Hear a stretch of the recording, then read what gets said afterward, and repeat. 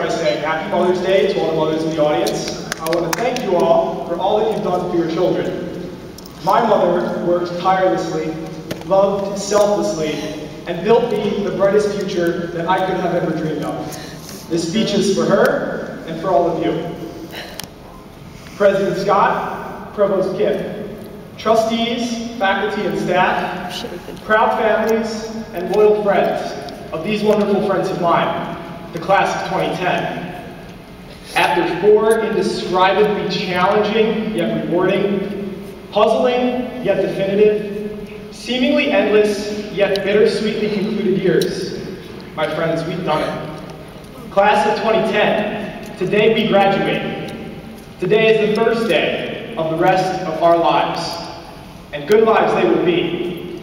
But tomorrow is monumental. Tomorrow it begins, and I have a feeling you're going to love tomorrow. Yesterday, society was paranoid about us, and they had good reason. We're the ones who grew up on those neon colors of the 1990s, and Nickelodeon slime seemed to surge through our veins. Yes, we've always been a little different. They've always wondered how we'd reach tomorrow.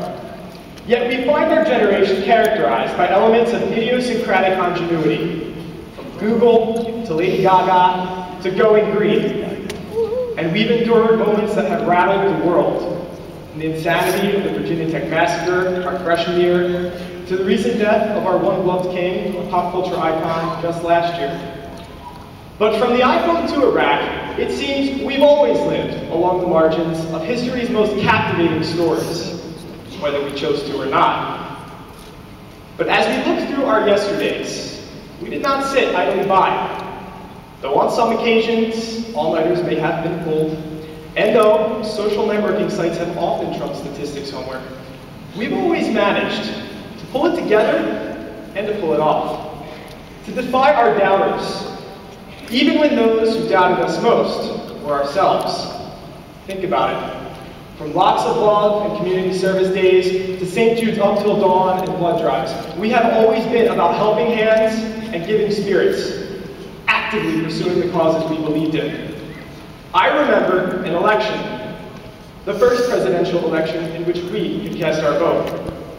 Now I remember they were worried. Did we know what we were voting for? Would we turn out? Then I remember news reports overflowing with awe as we came out. We came out in record numbers, educated, enthusiastic, and championing candidates ranging from the first woman to the first African American to a decorated veteran war hero, all of whom recognized the significance of us and our vote, all of whom were sure to stop in this small community along their huge, historic campaign trails. No, not for one day did we ever sit idle. The class of 2010 is not idle.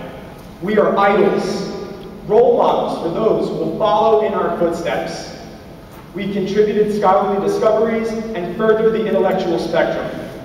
We have given it our all, whether on the stage, on the court, at the academic conference, vaulting through the air, or rowing along the Muskingum.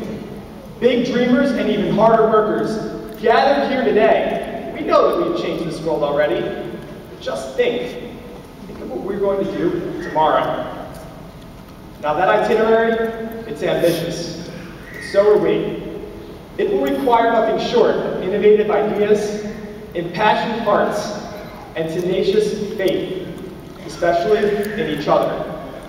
Let us live up to our name and take the long blue line to the front lines of the future. Take a look around you.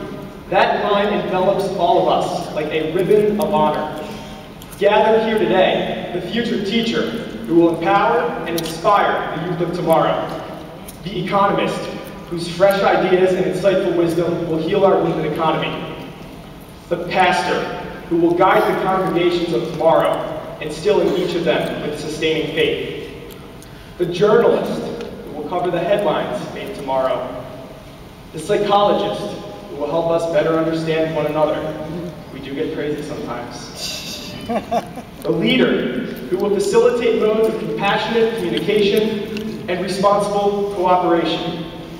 And of course, the historian who will remind future generations of those definitive days circa 2010. My friends, each of you are vested with the potential to make that very history. My advice to you all, it echoes that historic campaign trail. Hillary Clinton said, always work hard, aim high, and care deeply about what you believe in. And when you stumble, keep faith. And when you're knocked down, get right back up. And never listen to anyone who says you can't or shouldn't go on. My friends, those are words to live by. Because life throws curveballs. People will tell you no. But the good thing about life is that life is what you make it. The causes we believe in, the people we share our lives with, the reasons we wake up every morning, these are too important not to fight tooth and nail for. Never give in, never give up, and never forget that. Yes, we've always lived along the margins of history's most captivating stories, whether we chose to or not. But tomorrow, we become the authors of those stories. And we've got strides to make. It may be 2010, but progress is a process. We need to champion the causes that will better all of our lives tomorrow, from civil rights to labor rights, from women's rights to gay rights, from children's rights to disability rights to veterans' rights. We come from all walks of life, and we have been blessed to have families, friends, and heroes who have lifted us up. Let us never forget whose shoulders we're standing on, or whose paths we must continue to ensure are walkable.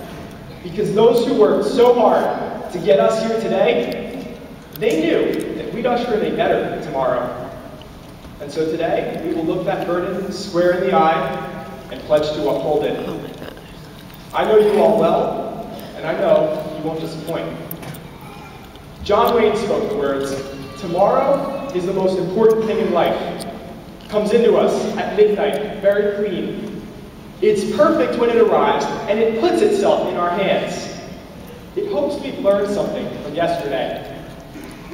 Tomorrow is critical, my friends, because all eyes are going to be on us. When that clock strikes midnight tonight, you'll know, not that you found tomorrow, but that it has found you. And when it asks what you've learned from yesterday, do not speak. Demonstrate. At this pivotal juncture, we have a history to write, a world to improve, a moment to seize, and not a second to spare. And so that is our mission, class of 2010, to build that bright future, to bolster that better world, to blaze that very, very brave trail. So armor up, saddle up, rest now, and rest well, because you're going to love tomorrow. Thank you.